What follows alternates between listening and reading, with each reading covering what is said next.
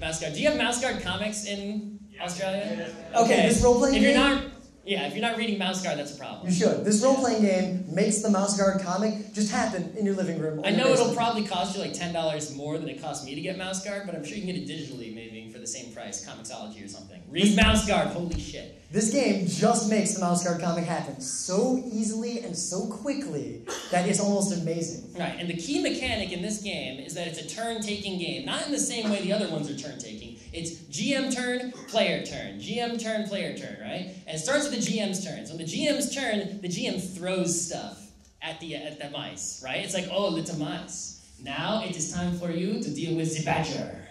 Oh yes, the badger is chasing you. What will you do? Oh, you survived barely, but you lost your sword when you stabbed the badger. Now what will you do? As it rains, it makes everything muddy. Yes, you are tiny mice. Mud is a big problem.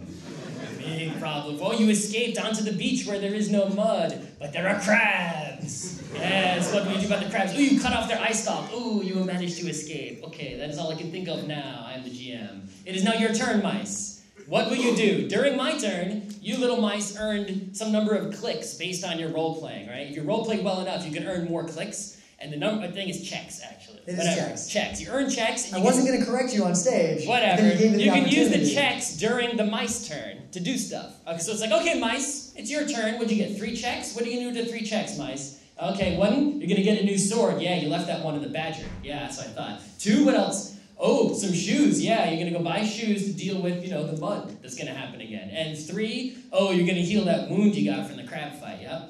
Oh, is it my turn again? Oh, you're on the Mice Beach Resort, and it's high tide.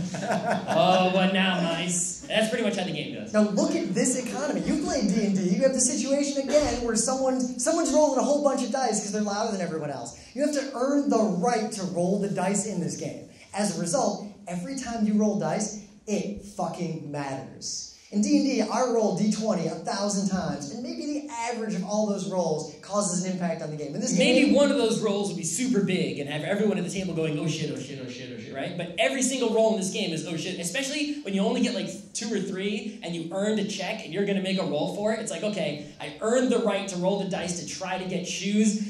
I didn't get the shoes. I don't get the check back. When we played D&D, I would just like literally fall asleep during combat. I was like, oh, I play pacifist. My character runs away and hides until it's over, and I'd fall asleep. And no one was really paying attention when it wasn't their turn.